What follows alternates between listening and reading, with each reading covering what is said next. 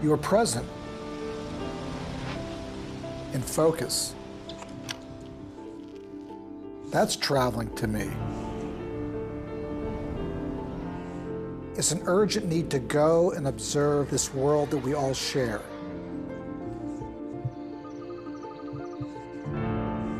A ray of light, a pair of eyes that tell a story, an instant of perfection. Images printing on your soul. This is authentic beauty. It's all out there, and trust me, there's always room for discovery.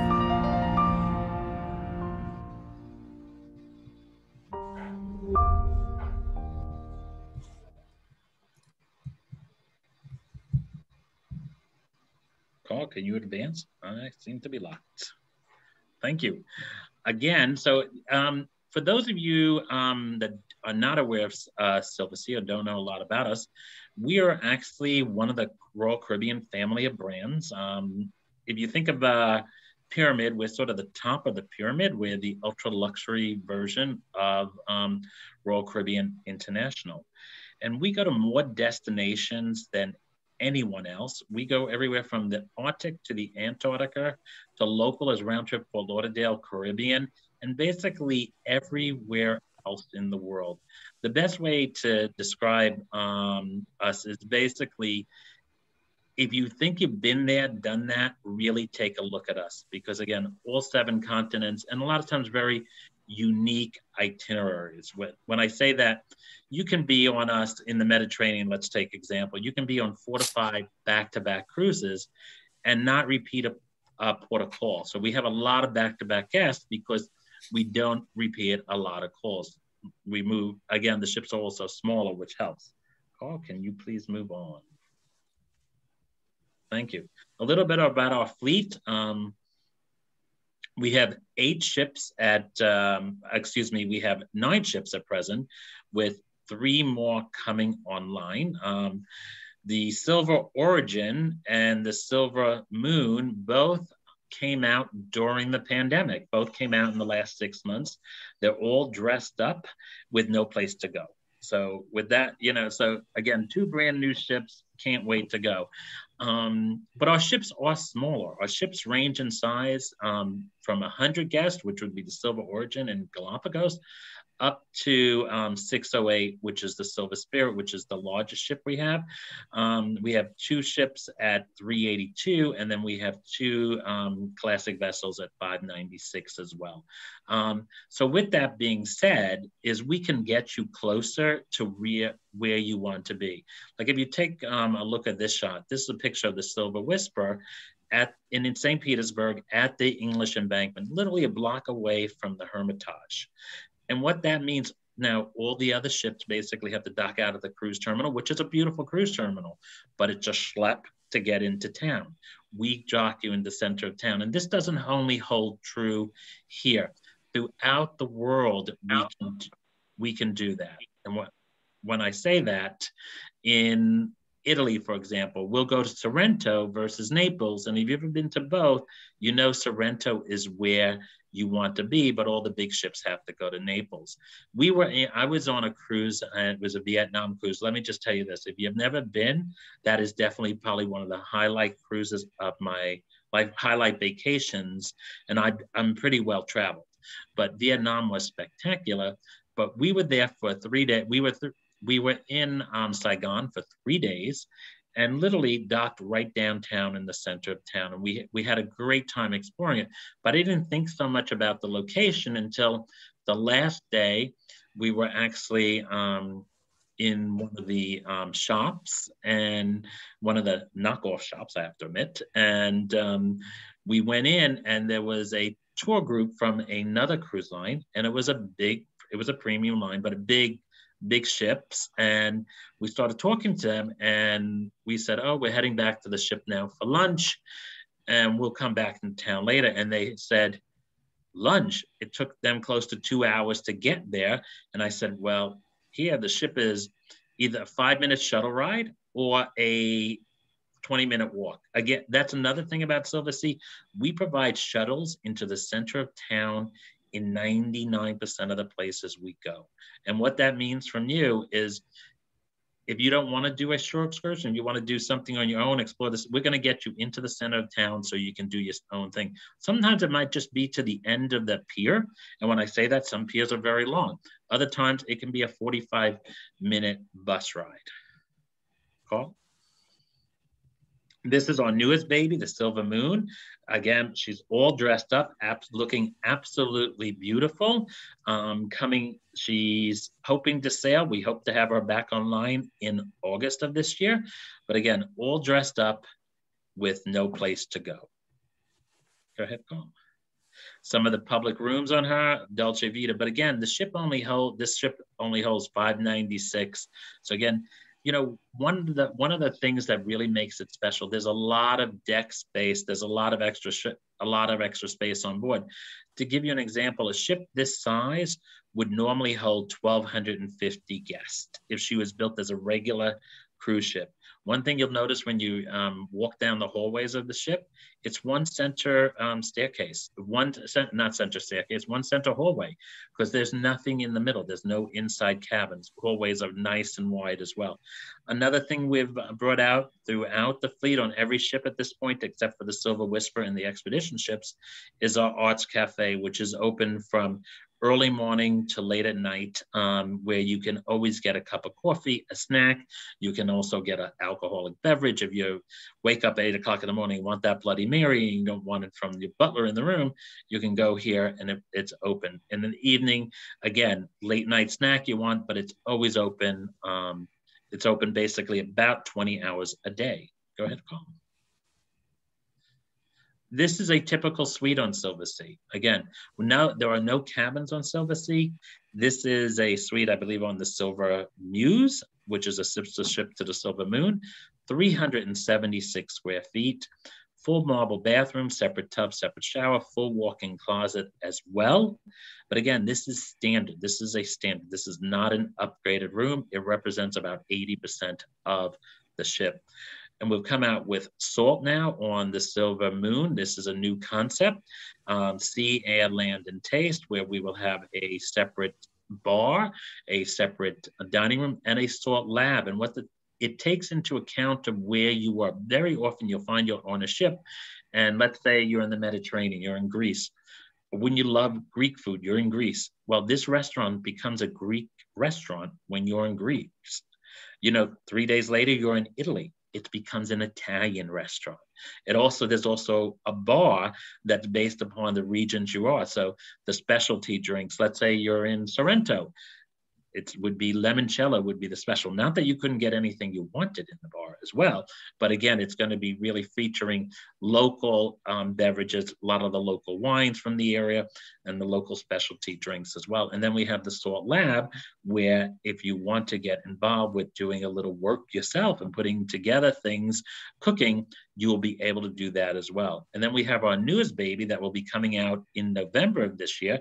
She'll be doing a transatlantic from Europe over to Fort Lauderdale in November, which will be her maiden voyage. And then she'll be doing some Caribbeans, followed by a Circle South America cruise as well.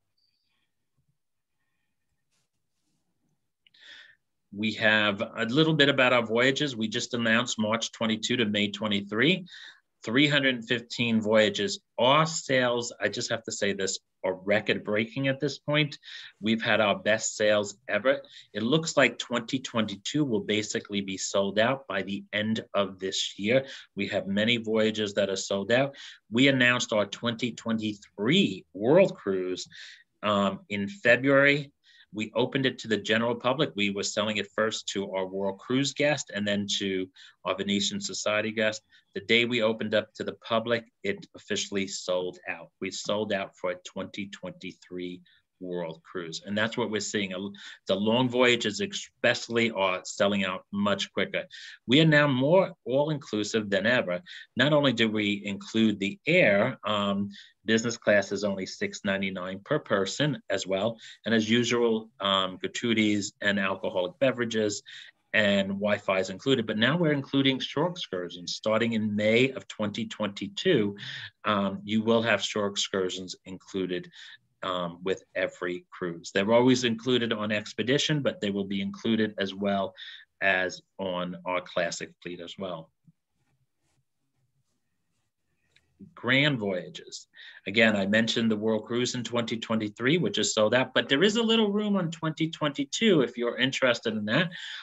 There is a little room on 22, not a lot. I think there's about 4 or 5 suites left, and that there are some segments available as well. But we have Grand South America cruises, Grand Mediterranean cruises, and these are becoming more and more popular, especially after everything we're seeing with COVID. We're seeing a lot of people not only just interested in travel, but want to be gone a long time. I think it's woken a lot of people up to, I don't know what tomorrow is going to bring. You know, a lot of people say, let's do it tomorrow. Let's do it next year. Let's do it when. Now everybody's like, I want to do it as soon as I can. And we're seeing that with these grand voyages. A lot of the grand voyages will always have special events on it, exclusive to the grand voyage guest. I mean, it can be anything from a picnic, but to a night out like in Hong Kong at the Jockey Club in Hong Kong at the racetrack. Really very exclusive events where a lot of the places we take you to on these events you would not be able to go into otherwise. Again, great places. When I say wouldn't be able to get into, because they're private clubs, private venues as well. And those are always included with the grand voyages.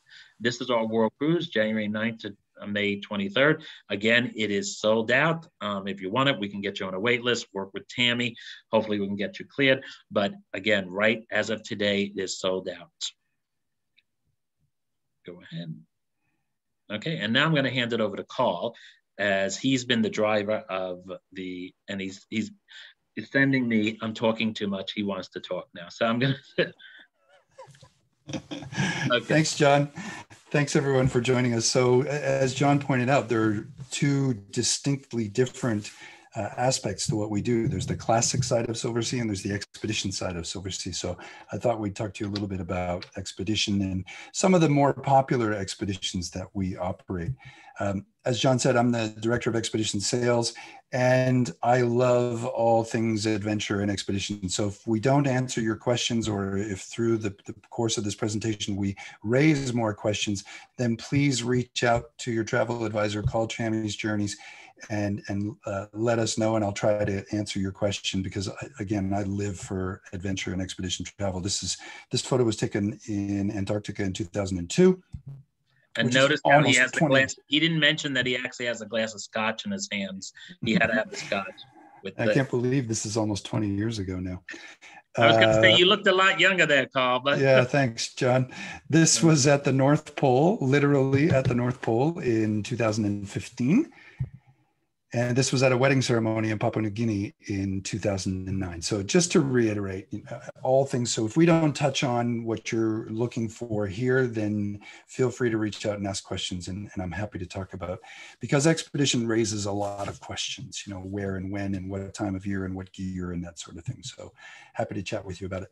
John talked about how many different destinations we visit, and we tried to capture it in this infographic here in 2019, because in 19, we visited over 900 different ports of call around the world. The white ones represent, the white dots represent places that we would visit on the classic fleet. So the Caribbean, the Med, all up along the coast of Europe, all of those white dots represent classic destinations. The red dots represent all the places that we visited with our expedition fleet. So from Antarctica to the Arctic, as John pointed out before, the Galapagos, Micronesia, Melanesia, Polynesia, parts of Alaska, the Russian Far East, so across the Bering from Alaska, both coasts of Africa, both coasts of South America, literally all over the place.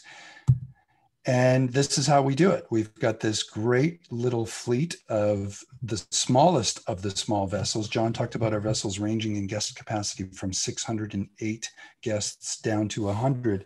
It's the 4 smallest vessels in terms of guest capacity that are on the expedition side, because we don't want to invade these places with a large group. So in this case, the Silver Explorer, 144 guests. In this case, our brand new Silver Origin, John referenced this as well, 100 guests, 50 suites only on this ship, which will operate exclusively in the Galapagos. So what's included? Everything, starting with your economy class international flights to get you to the starting point of the voyage and to get you home again. If the flights are such that we require a pre-cruise night or a post-day room, those are included. Obviously, all suites, John talked about gratuities in every suite category, because some cruise lines are including the gratuities, but only when you're paying for the owner's suite and the next one down. We include gratuities throughout. Same with butler service and Wi-Fi. Some cruise lines are including those if you're in the top 2 or 3 categories of suites. We include it for everybody, from the bottom to the top. Wi-Fi for everybody, butler service for everybody. Of course, wines and spirits and your in-suite bar, all taken care of. And on expedition, everything is included. So all of the excursions, everything I'm going to talk about when we get out of the ship, when we leave the ship and cruise around by Zodiac, when we go sea kayaking, the hiking that we do on land in Antarctica or in the Galapagos or in the Arctic, that's all included. In the polar regions, we include a complimentary parka, and it's yours to keep. So you don't have to go and buy cold weather gear just to go to Antarctica or the Arctic or Alaska. You arrive on the ship and this parka is waiting for you in your suite, and it's yours to keep. We have an exclusive partnership with the Royal Geographical Society. That just means that occasionally we'll have members of the Royal Geographical Society come and join us. It also means that on the new Galapagos ship, there are some artifacts on loan from the Royal Geographical Society, including replicas of Darwin's sketches and Darwin's notebooks that are on display on that ship. And when we're snorkeling, we include all the snorkeling gear that's free for you to use as well. So the term expedition cruising, for those of us working in the travel industry, we know what it is, but not everybody does. So just quickly, and with tongue firmly planted in cheek, this is not expedition cruising, and these folks are not on an expedition. Now, there's nothing wrong with anything that I just showed you. Again, we're owned by Royal Caribbean Group. And when folks are younger, when they have young families, when they have less vacation time, when they have less disposable income, the contemporary lines, the big ships are a great way to go. The ship is part of the destination. The ship has a zip line and a water slide and a go-kart track and all of those sorts of things. And the ship is part of the destination. That's part of the appeal, and that's wonderful. As people get a little bit older and they're more established in their careers, they're making more money, they want to travel with fewer people. It's like migrating from economy class to business class. You go to business class because there's more space, the service is better, and there are fewer people up there. That's why we're doing this. And, we think the fewer people is going to be a key element to people coming back to sailing again, because some people are going to be loath to go on to a ship that has 2,500 people or 4,000 or 5,000 or 6,000 people, at least in the early days when we start to get back. So we believe that they're really going to be enticed to come back to smaller ships, and particularly smaller ships that are going to remote destinations. So what we do with expedition cruising is we take these small floating luxury hotels, and John showed you the images of some of the suites and some of the common areas in some of the ships. They're absolutely beautiful. So they are like floating boutique hotels. And we take those ships to places that are really, really difficult, if not impossible, to get to on your own. And then we use the ship as a platform to debark and go and explore these places. So here we're exploring Central America with the Zodiacs. We're exploring in Antarctica with sea kayaks. Here we are in a remote beach in Iceland that we've approached by Zodiac from the ship. I mentioned the Russian Far East. So this is across the Bering from Alaska. Grizzly bears and volcanoes and just a lot of nature. You won't get a cell signal out here. You don't have to worry about it because you've got free Wi-Fi on the ship, but you won't find a t-shirt because there are no t-shirt shops. That's how far out we are. And we are the infrastructure. So we have the Zodiacs, we have the kayaks. Those things are what make it possible to get off of the ship and to go and explore. Here we are in the Galapagos, hiking on a trail in Madagascar, and arriving at a beach in Malaysian Borneo. So really, really remote spots. And we'll talk about 3 of them in a little more detail. So Antarctica, and we'll start with a little video.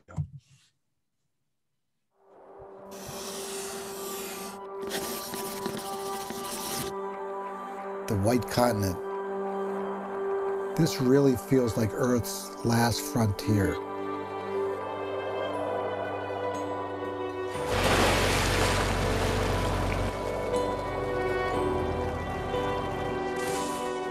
It's so wild and remote here, but you instantly feel at peace. Everything is so vast, so pure, quiet. It's awe-inspiring.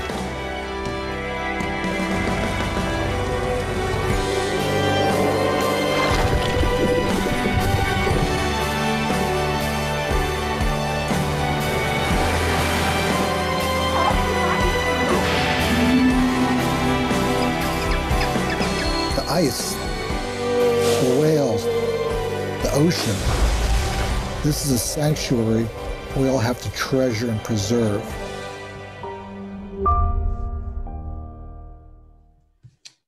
Yep, it's an absolutely stunning, stunning place. I've had the distinct pleasure of having been 4 times to Antarctica. And when this is all over, it's the first place I would go back to, in all seriousness. It's otherworldly. There's nothing else like it. You know, sometimes you'll visit a place and you'll come home and people will say, what was it like? Oh, it's like this, but without the palm trees, or it's like that, but without the crowds. You have some frame of reference. And in Antarctica, there is no other frame of reference. You can't compare it to the Arctic because the two are very, very dissimilar. And I'll explain why in a little bit. One of the questions we often get about expedition is, I'm not sure I'm capable of that. You know, do I need to be a triathlete to do this? By no means, because this is a very typical landing in Antarctica, for example. So you can see it's quite flat ground. Sure, there's a bit of snow and ice there, but the expedition team is meeting the Zodiacs. They will help you get off of the Zodiac and step foot on this gravelly beach. And now you're stepping foot on the 7th continent. And if this is as much activity as you want to do, if you just want to walk ashore and walk among the penguins and listen to the ornithologist talk about that, that's fine. That's as much activity as you need to do. Karl is right. You really can do as much as you want or as little as you want. I mean, take a look at me. I'm not exactly athlete at all. And I haven't been to Antarctica, but I have done the Arctic and Galapagos. And, you know, they do give choices. Like I remember one day, one of the choices was to climb up the glacier or take the beach walk. And all I have to look at, I'm not going to climb all the way up there just to take a picture of all the way down here. I don't think so. I did the beach walk. But again, you have your choice. Yeah, this is the Arctic. That's what I did, and I didn't do, because I said, "Oh Lord, have mercy." I don't think so. So I took the beach walk. But again, it's as much as you want to do or as little as you want to do. I did probably 90% of everything. Like this was one of the things I did, but I made a choice myself. And there's a lot of choices to be had. You never know what it is. And like one of the times we decided that we were going to take Zodiac cruise in the Galapagos versus the hike, and it was because the Zodiac cruise did sound a little more interesting, but we actually saw the penguins in the Galapagos, on which they didn't expect us to see. So then everybody that did the hike was like, "Oh my God, you got to see it," and it was great. But it was like, you know, you never know what you're going to see. So just don't think, oh, choice A is the most active, that's going to be the best. It's always not that way. Sometimes you'll see some amazing things when you do the thing that's not as active. And I just have to point out that John needs a geography refresher because see the penguins up here, John? Oh, I'm sorry. It looked like the Arctic. Okay. It reminded me of the same glacier. Yeah, fair enough. I'm just pulling your leg. You're busted. So I'll do the same to you. Don't worry. You always do. To John's point, this will all be explained the evening before. Tomorrow, we're going to head to such and such, and here are the excursion options.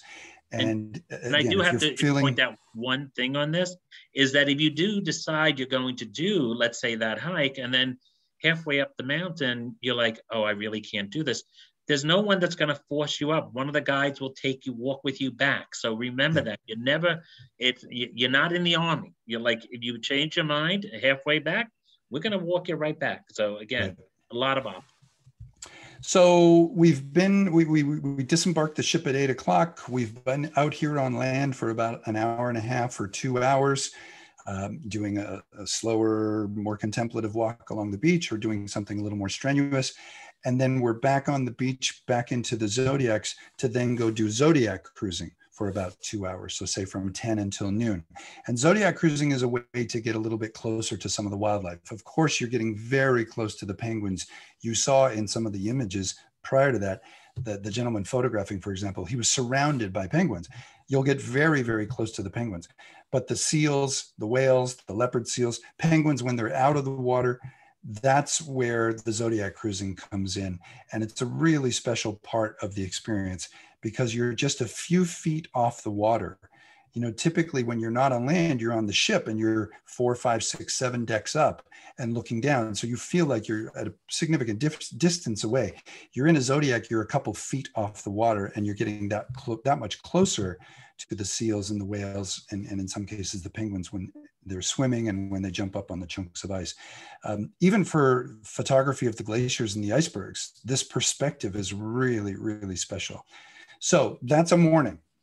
2 hours on land, 2 hours in the Zodiacs, back to the ship. We have lunch. The captain will navigate to a different bay or a different spot where there's a different species of penguin.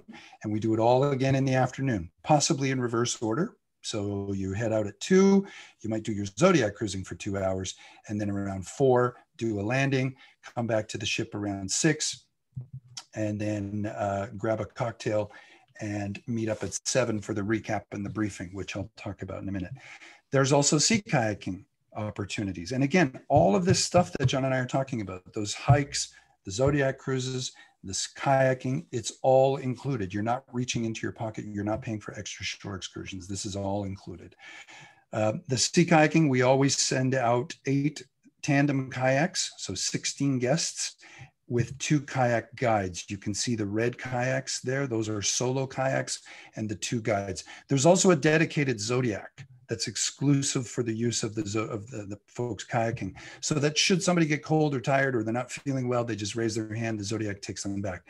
But the perspective here, you know, if you go back to what we were saying about the Zodiacs, your perspective of being a few feet off the water, now you're arguably a couple inches or you're right at the water level. So the sights and the sounds and the smells are accentuated. You're just part of the experience. You're part of the surroundings. So it's really an amazing experience. So moving on to the Arctic and another video.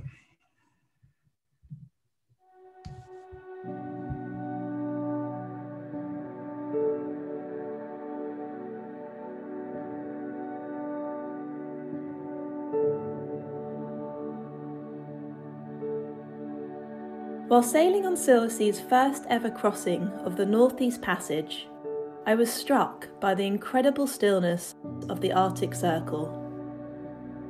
We drifted calmly through pack ice as sunshine pierced the crisp Arctic air. From the top deck, we spotted 2 young polar bears in the distance. Time stood still, leaving me mesmerized as I witnessed these majestic animals exploring the frozen world of brilliant white ice and beautiful blue water. The polar bears captivated me entirely in their world of solitude, peacefulness, and freedom.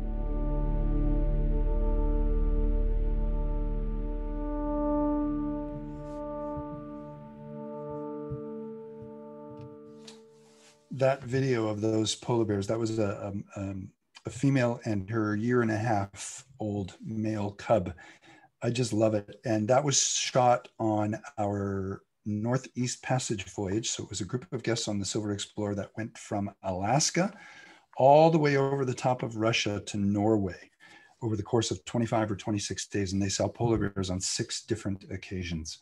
So pretty amazing. There's an onboard filmmaker. And at the end of every voyage, everyone gets a USB stick with a 12 to 15 minute film, a video that the filmmaker made about your voyage. And that's where that little snippet was taken from. So the Arctic, I mentioned how very, very different it is from Antarctica. And there are a couple of key points to point out. One is Antarctica, there is a frozen landmass at the South Pole. Antarctica is a continent. The Arctic is a region, and the way some of us describe it is the Arctic is a frozen ocean surrounded by continents.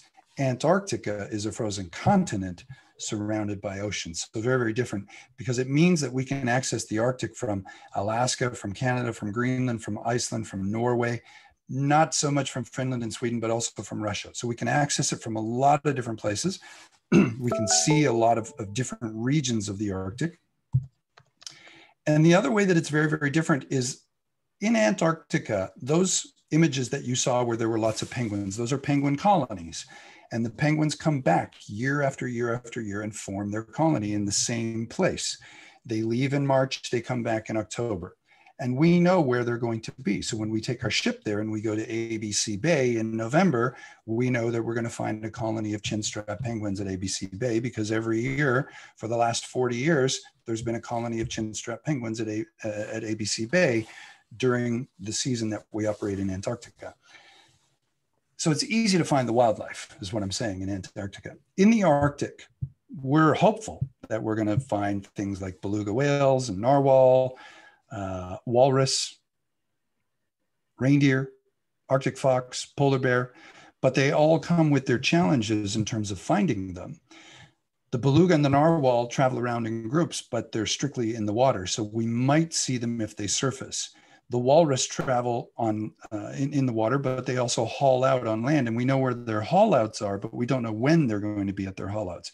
The reindeer are constantly grazing, the foxes are constantly hunting, and the bears are constantly hunting.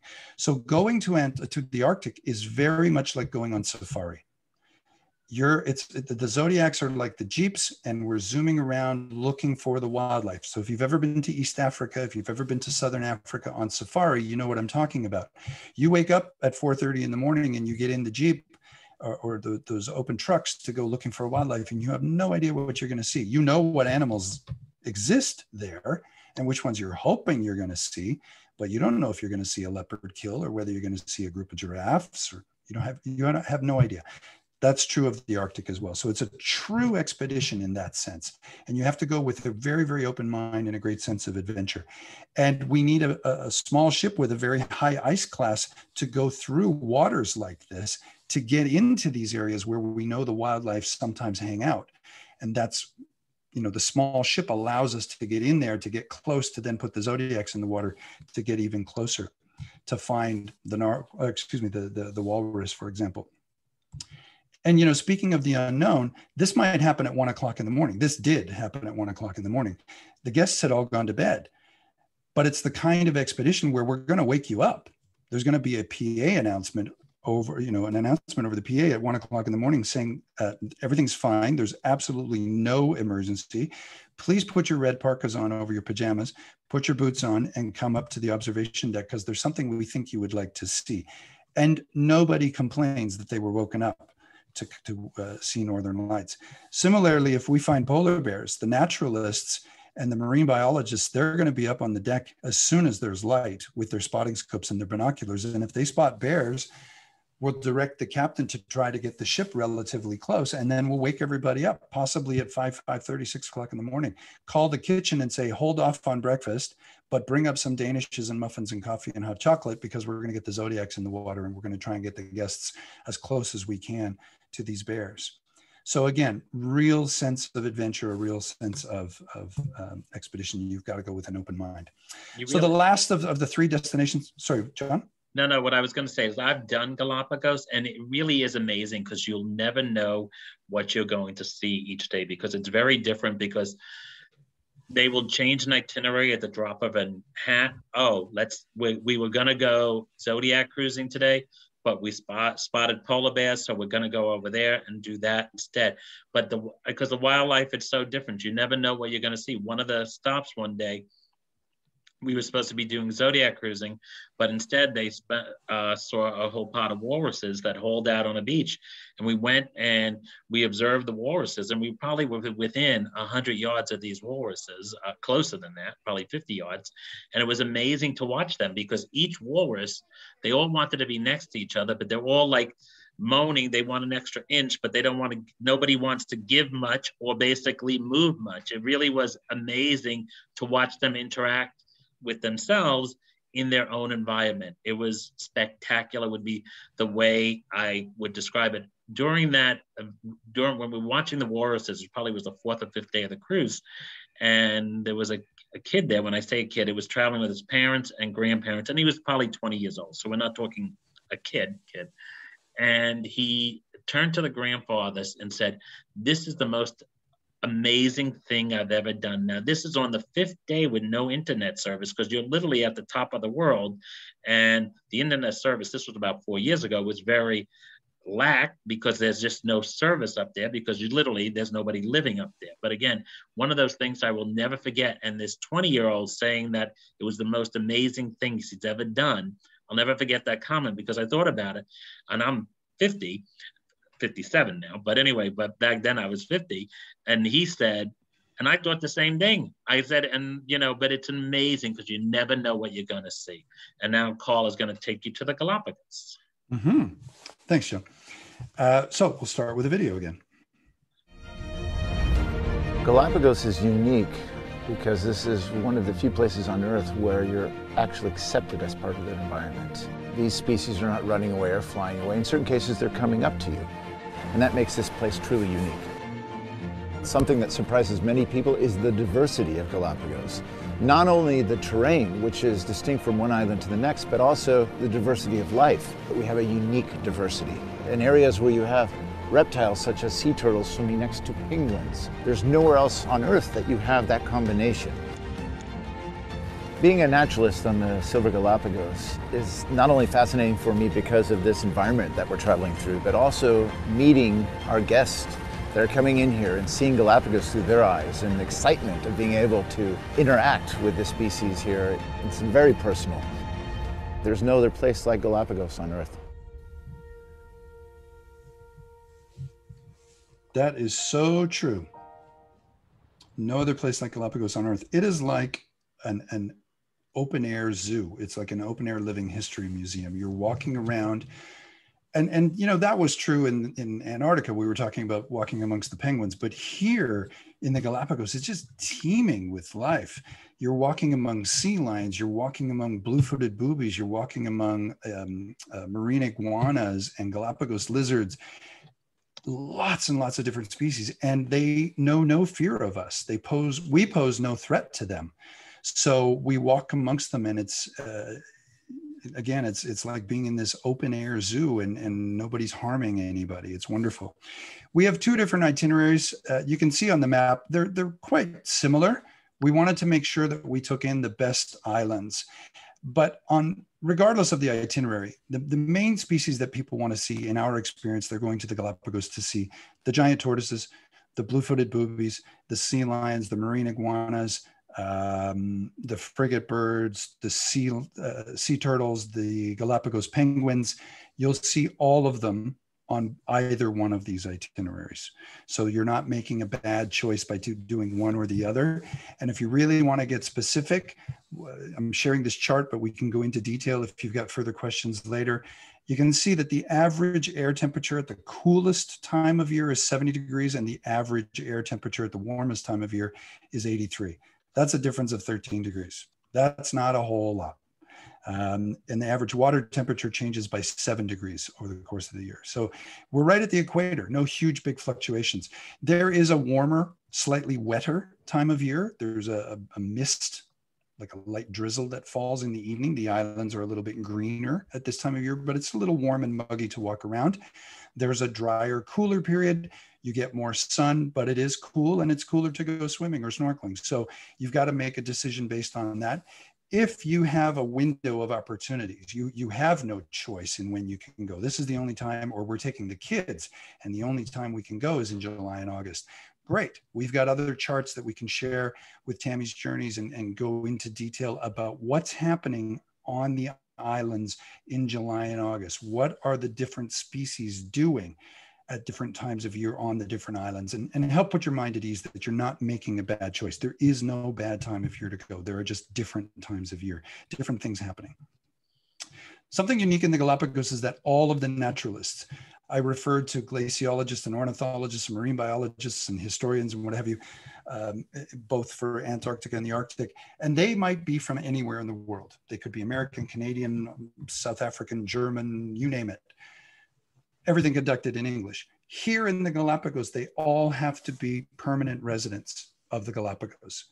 So who better to show you the Galapagos than these folks, because it's their backyard and they love showing off the Galapagos, and it's amazing. And each one of them will have a specialty, an ornithologist, a botanist, a volcanologist to speak to the volcanic nature of the islands, a historian or anthropologist to talk about human interaction or humans on the Galapagos for the last couple of hundred years. So they're absolutely fascinating. They each deliver a formal lecture every day. This is the least formal of our voyages. So we talk about being a luxury cruise line. Of course, there are opportunities for the captain's dinner, for example, or the captain's welcome cocktail. For those who want to get dressed up, those who want to take a suit or a tuxedo or a gown, there are opportunities to do that. But if you don't want to, you don't have to. And I will have to interrupt Karl there. I can tell you I've done 2 of these now, and 95% of the people don't do that. But there's always a couple that will do it. But 95% of the people are basically in Dockers and a button-down shirt, basically. Yep. Is the norm. So if you do want to go to the main dining room and it happens to be a formal night, again, particularly on expedition, you do not have to go in formal wear. Country club casual is fine, Dockers and a polo shirt. And there's always a second option for dining. In some cases, there are 3 or 4 or 5 options for dining. In the Galapagos, there's the main dining room, but there's also a grill. And it's on cooler evenings, it can be enclosed. So you could still stay in your shorts and your sandals and your t-shirts all day. So we go ashore, and those naturalists that I mentioned, they're the ones who are interpreting as we go along. They're bringing it to life. They're talking about all the animals and all the flora that we're seeing. They're talking about the history of that island.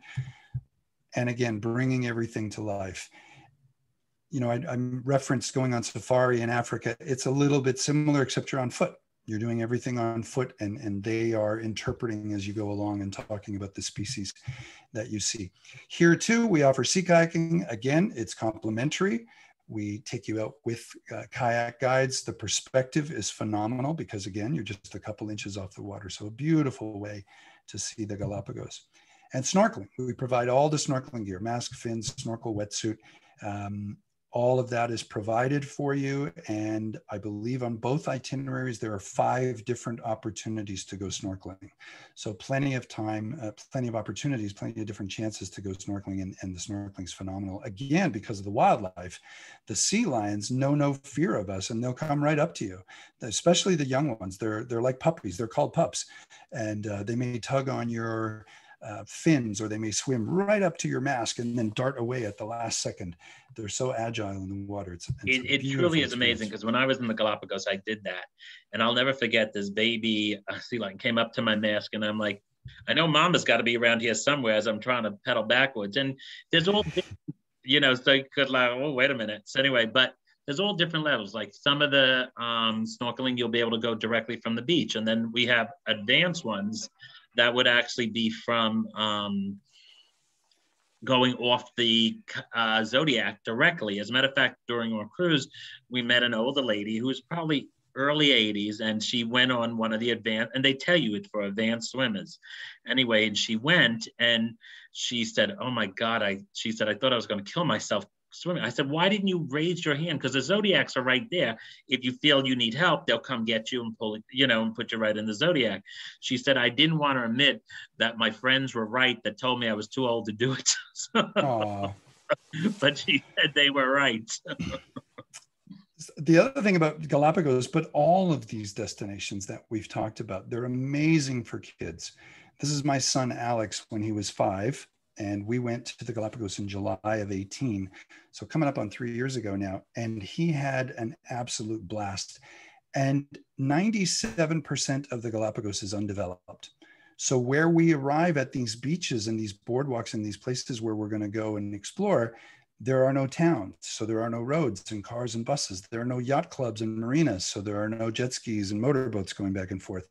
So when we arrive there, it's just us and it's just a beach and it's just a couple of trails, sometimes a boardwalk. So from a parent's perspective or a grandparent's perspective, you're not concerned about the well-being of the child from that perspective, from other human interaction. The animals don't want to bite us. We're not food to them and they're not afraid of us. So it's an amazing place to take kids. And we're seeing a lot of family groups. We're seeing a lot of multi-generational families. So the grandparents, the middle generation, and the grandchildren, whether it's Antarctica, the Arctic, Galapagos. Galapagos would probably be the one where most people start. Everyone's heard of the Galapagos. Kids love animals. Kids love the naturalists, and they love talking to the guides about everything. So it's really a fantastic destination for kids and for multi-generational families. The new ship, the Silver Origin, I just thought I'd talk a little bit about that and show you not just this ship, but it'll give you a sense of the caliber of our ships across the fleet. She was delivered in July of last year. She has never sailed with guests. She's off the coast of Ecuador right now in Manta, and we think we may start sailing in the Galapagos as early as July. We'll have to see how things go with the Ecuadorian government and the Galapagos authorities, but we're hopeful that we can start sooner than later. This is the interior of the new ship. This is an area called Base Camp. I mentioned the partnership we have with the Royal Geographical Society and artifacts and what have you. So there are all kinds of things on loan here. So it's like a museum. So even when you're on the ship, you're not hiking around in the Galapagos, you're not in the Zodiac, you're not kayaking, you're on board the ship. You're exploring and learning about the Galapagos.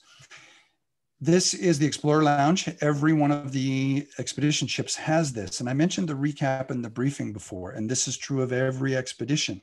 So in this case, in the Galapagos, again, we'd come back to the ship around 6:30. You freshen up, you grab a cocktail, you come to this Explorer's Lounge, and the expedition team are there to talk about the day, the recap. What did we do today and where did we go and what did we see? Here are the names of the species we saw for those of you keeping a list. And the briefing, the other half of this meeting, where are we going tomorrow and what are we going to do?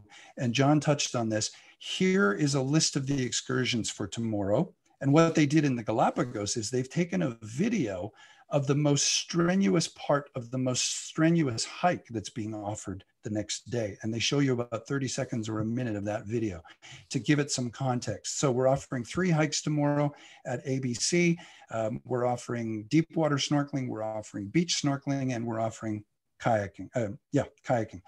Of the 3 hikes, here's a 1-minute video of the most strenuous part of the most strenuous hike. And then you can decide based on that.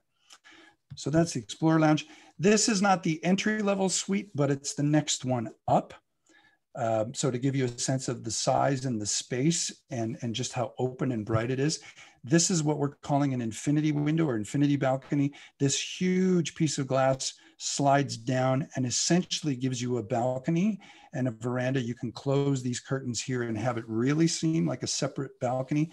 Or if you want, open it up, get the ocean breeze, and it just gives your suite a greater sense of size. And this is the Royal Suite. So going to the other end, this isn't even the owners. This is close to the owners. You've got a quarter of the aft of the ship as your deck. So a huge deck space. It's like a small apartment. It's a really, really lovely suite. And the largest suite on this ship, the owners, I think is almost 1,900 square feet. I think it's 1,881 square feet. If you'd like to read some more and see some gorgeous images, there's no sales pitch here. This is our blog, discover.silversea.com. We've hired writers and we've hired photographers to go to many of these destinations and just write about their experience. So some great pieces there. All the videos that we showed you today, they're all available on our YouTube channel. So if you go to youtube.com, look up Silversea Cruises, we have our own channel, and all the videos we showed you today and many, many, many more to get your juices flowing, to whet your appetite so that you can then call your travel advisor and say, wow, I just saw something on Greenland that blew my mind. And I'll hand it back to you, John. Well, thank you. And we do have some great offers for you. We've extended up, we have up to 20% savings with early booking bonus, payment bonus, reduced deposit to 15%. Also through Tammy's, if you book anything within the next 14 days, you will receive a $250 per person savings, as well as a VIP from me. And what the VIP does, it gives you some nice amenities on board, but the biggest amenity is laundry. So basically you'd have free laundry for the duration of the cruise. Could you go ahead? Single supplements. Now we are very single friendly cruise line. We are probably the most single friendly cruise line you will ever see. We have a lot of single supplements beginning as low as 110%, 125%. And we're also single friendly because of the size, because we're not a big ship. So what that means to you is that you get lost in crowds. We never have a crowd on board. So you're extremely well taken care of when you're single. There's always a singles get together every evening on the ships as well.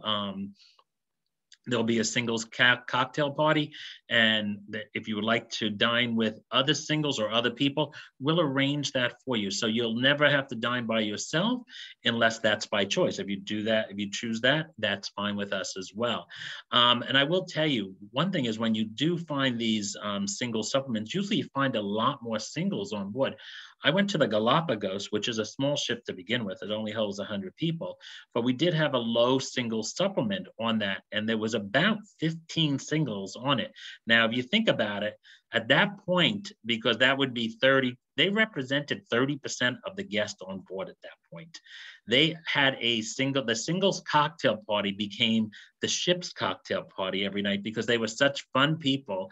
Everybody gravitated towards this. So usually, again, the ship wasn't full. I think it had about 70 people on it, but we all gravitated to the single cocktail party, and there'd be 50 people at the single cocktail party, but only 15 of them were single. So again, when you see these single supplements lower, it usually encourages the singles to go. Go ahead, Karl. Cruise with confidence. Again, you can cancel up to 30 days prior to departure for any sailing that you are booking now through the middle of 2022, where you will get a full future cruise credit back for canceling up to 30 days prior to sailing. With that, Tammy is actually hosting one of our cruises in September that she's going to be the signature host on. So I'm going to ask Tammy now to talk a little bit about that. Tammy? Hear me? Are you able to hear me now? Yes, we can. Okay, great. I just had to unmute myself. Let me see what I look like now too. So I'll well, your picture is there, so don't worry about it. You don't, if you want to show a video, you can, but if you don't. Oh, start a video. Okay. Oh, there I am. I got San Francisco behind me where my son lives. Yeah, from Coit Tower, looking down, and I always, when everybody comes to my office, I always point where my son lives. It's right. He's like 5 steps from Lombard Street, and he took me up all the way up, and I was never the same after that from that trip. So, but anyway, he's only maybe less than 5-minute walk from Fisherman's Wharf, so he lives in a really good area. But I'm excited to say that I will be hosting the Greek Isles trip on the 16th of September.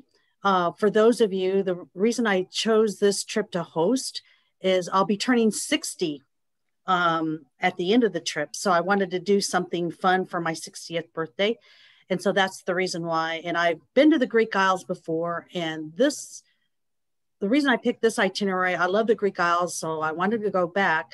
But this particular itinerary is great because it actually goes to Rhodes and Crete as well as Ephesus, and then Mykonos and Santorini. So one of the reasons why I love the Silversea and I love the Greek Isles trip, and I always focus on where it's going because of the fact that there's not a lot of cruise lines, believe it or not, that will go to both Santorini and Mykonos. So that's the reason why I think one year Silversea even had maybe one sailing the whole year that went to both. But so I always focus on that. So that's the other reason, because I always want people to see and experience both Mykonos and Santorini, because they're both a little bit different, but you want to go to, I always say we want to see both. And then Ephesus, of course, speaks for itself.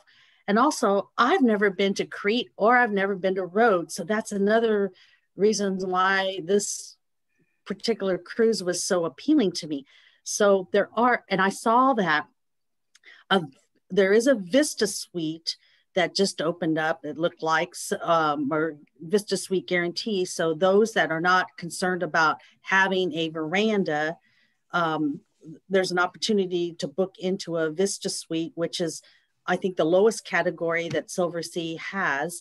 And let's put it this way, that's the category that I always go in there, because talking about singles, I've been on Silversea twice by myself and I never felt alone. And that's so true about what you had said. I didn't even go to the singles parties, but it seems like that when they see you kind of like sitting there by yourself, that, you know, you always meet people that'll, oh, come join us or whatever. So, and then the other thing too is being a signature host. I'm usually trying to dine with all the signature guests, whether they want to dine by themselves. I'll usually ask them, hey, is there a particular time that, you know, you'd like to have me join you or whatever? Or Hot Rocks. Is Hot Rocks on the moon? Yes, it is. Okay. I love Hot Rocks. It's not. It's Hot like Rocks is such a fun. Hot Rock rocks, and so that's usually the group dinner that I always have. Everybody get together. Well, because you get to choose your food that you want, your chicken, your fish, or your steak, and you have these hot rocks, lava rocks, and you cook them on your own. And I don't know, we get so chatty sometimes that I usually have to have somebody help me cook, because I might burn something, because we're having so much fun drinking and socializing. Yeah, I do. The need waiter help will always cook it cooking. for you if you don't want to do it. So, I know, but Hot Rocks is like so much fun to do, and a lot of the clients end up trying to book that a second time. I'll put it to you this way: when I went to the Arctic, there is a Hot Rocks on the Silver Explorer. The grill becomes Hot Rocks a night. Now, it was cold, and literally we sat out there with our parkers because we were having such a good time. The ice, the glass, actually, there was a thin layer of ice on top of the glass because it froze because it was so cold. But we were having such a good time. We we're like, big deal. We'll stay out there, you know. Yeah, well, on the Greek Isles trip, the last time I did, well, yeah, it was last year. It was a little cool because I went in April and it was a little cooler then, but they bring out those heat lamps. So you're never cold. And blankets out there. They do have blankets. And blankets. Oh, yeah. But in September, you won't have to worry about it. It will be warm. It will still be warm. Right. And that's the other reason why I picked September as well, is that it's just it's a warmer season than April. But I think that trip that I took in April back in, I think it's 2017, I believe that was the only one that had Mykonos and Santorini that year. So that, again, that's the reason why I always, when I go to the Greek Isles, and I may go again, but it's just the fact that I just like the fact that itinerary always goes to the islands that everybody thinks about Greece. And when they go to the Greek Isles, this is where they want to go. So that's kind of what I focus on. However, the other fabulous ports of call that Greece itinerary does, so it does islands that you don't typically see. Like I went to Limon one year, and that's a small, that has more Mediterranean feel to it. But some of the islands that you guys pick are fabulous because they're off the beaten path that you don't normally go to on regular. Again, that's because of the size of the ships, we're able to do that. So again, it really does help when the ship is small, because you can get into places. You can go to places that normally are not cruise ship places, you know. I mean, I've been to places where literally in the Mediterranean, these quaint little towns, and you're like, oh my God, there's not even a t-shirt shop here. It's amazing because you're like, it's so off the beaten path, but the ships are small enough to do that. So, right. You know, So with that being said, I want to thank everybody attending. If there's any questions, feel free to ask now. There were none in the chat box. So if anyone wants to type any question, or if you have a question, feel free to type it in the chat box, or we can certainly unmute. We'll just unmute everybody if anybody has any questions. If not, don't worry about it. But again, if you do book anything in the next 14 days, you will receive an additional $250 per person savings off of whatever you book through Tammy. And I will tell you this, we are, as I mentioned in the beginning, selling very well. The prices will only go up. We do have dynamic pricing. I really don't see any pricing going down. And this is through the cruise industry and probably through the travel industry as a whole. There is such a pent-up demand. You know, I was asked that, you know, when do you think I could take a cruise with a quote unquote bargain price? And it wasn't even on Silversea, it was on a mass market line. I said, probably not until 2024 will you see, you know, when they have those quote unquote fire sales, because the demand is there right now. Okay, and if there's no as revenge tourism. Revenge. People weren't able to go anywhere in 20 and they didn't spend any money, and they're likely not going to go anywhere in 21, at least likely not till the end, nor spend any money. That when they do go back, they're going back with a vengeance. Yes. So with that, thank you again for joining, and look forward to seeing you on board soon. Thank you. Thank you, Tammy. Thank you, Tammy. Bye. Bye, everyone.